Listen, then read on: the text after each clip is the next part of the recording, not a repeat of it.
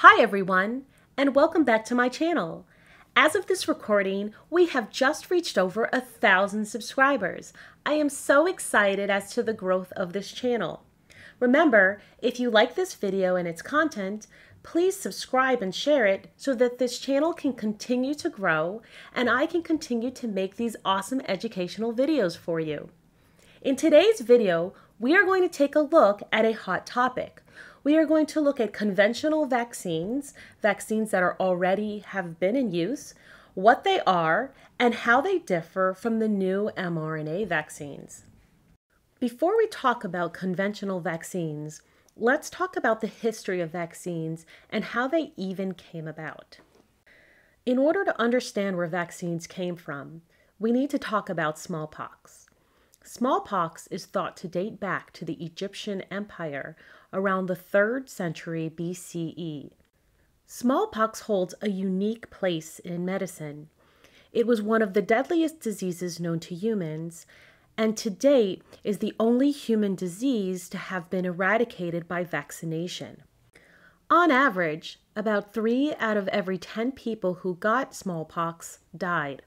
In the early 18th century, it's estimated that the disease killed about 400,000 people every year in Europe alone. In 1721, there was a smallpox outbreak in the U.S. city of Boston that wiped out 8% of the population. Smallpox would cause body ache, high fevers, sore throats, headaches, and even difficulty breathing. The worst part was a pus-filled rash that you would get all over your body. And even if you survived, many people went blind and all were left with scars, some of them nastier than others. However, as time went on, there was one known cure. This was known as inoculation or variolation, which involved taking the pus from someone who had smallpox and scratching it into the skin of a healthy individual. There is evidence that suggests the Chinese employed this smallpox inoculation as early as 1000 CE, and that it was also practiced in Africa and Turkey before it spread to Europe and the Americas. This inoculation usually resulted in the individual getting a mild case of the disease. But not always. The problem was that sometimes people contracted full-on smallpox, and those that were inoculated with this smallpox pus became carriers of the disease, passing it on to others. Therefore, a better solution was needed. In 1796, Edward Jenner, who was an English doctor, observed that milkmaids who previously had caught cowpox did not catch smallpox.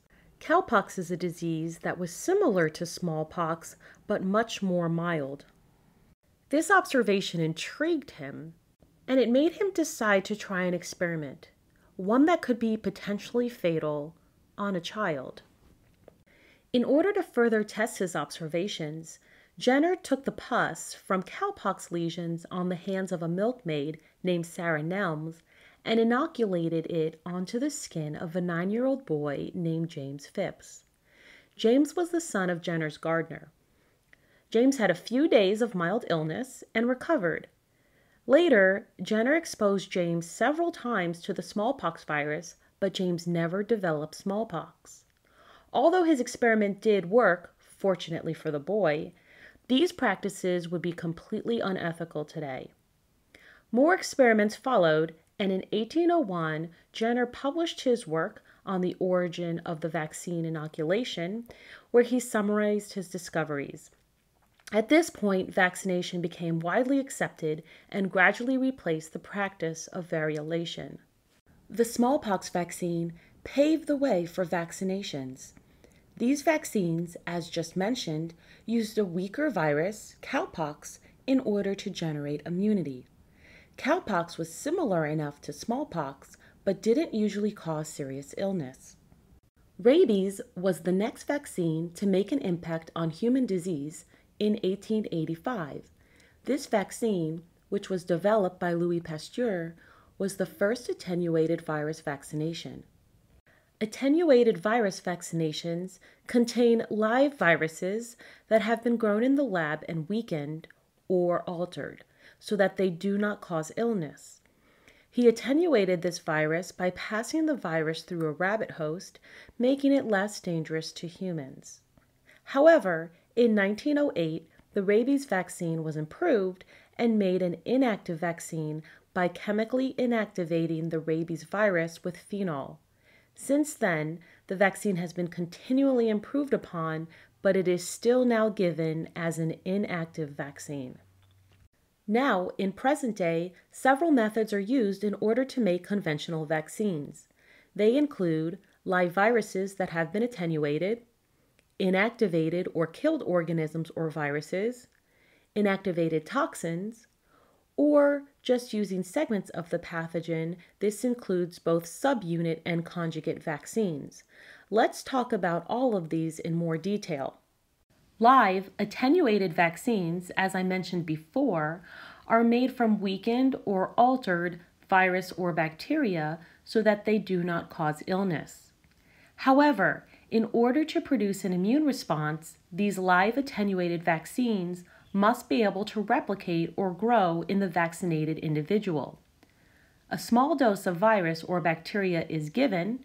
It can then replicate in the body and then stimulate an immune response.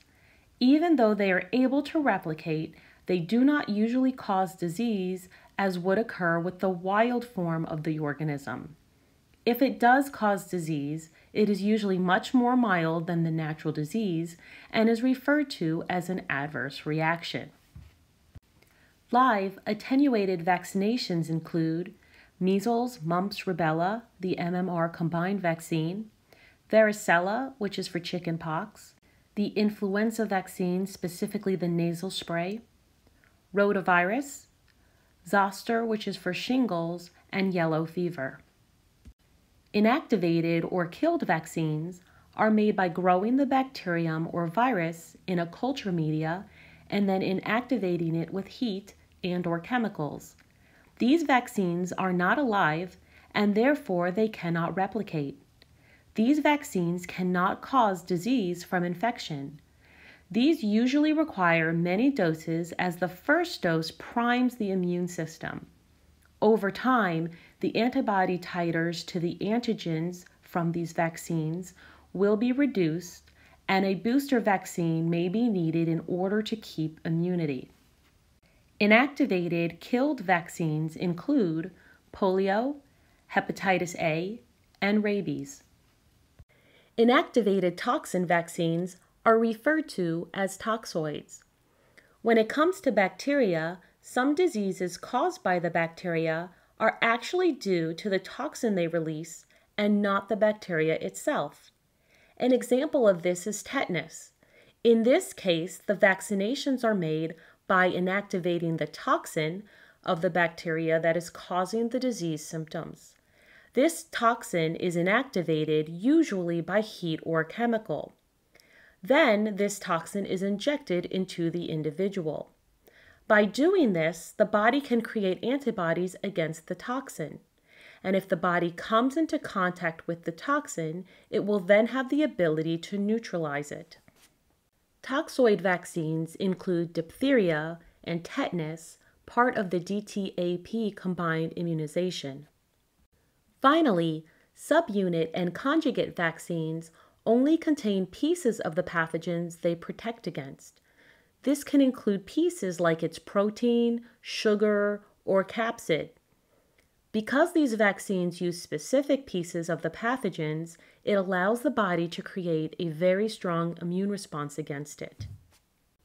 Subunit conjugate vaccinations include hepatitis B, influenza, the injection, Haemophilus influenza type B, pertussis, which is part of the DTaP combined immunization, pneumococcal, meningococcal, and human papillomavirus. Now, how do these conventional vaccines differ from the new type of vaccination we're hearing about, the mRNA vaccine? Now, if we take a look at all those conventional vaccines, we'll see that in order to trigger an immune response, these conventional vaccines put some sort of weakened or maybe even inactivated virus or bacteria into the body. However, with mRNA vaccines, The body is using that mRNA to make a specific protein. This protein is going to trigger the immune response inside the body. In the case of the new mRNA vaccine that just came out for COVID-19, the mRNA is coding for what is called a spike protein. This spike protein is found on the surface of COVID-19, and when the body gets this mRNA signal and makes this spike protein, the body will make antibodies against this spike protein. Therefore, if COVID-19 were to enter into the body, antibodies would already be present to bind to COVID-19 and neutralize it.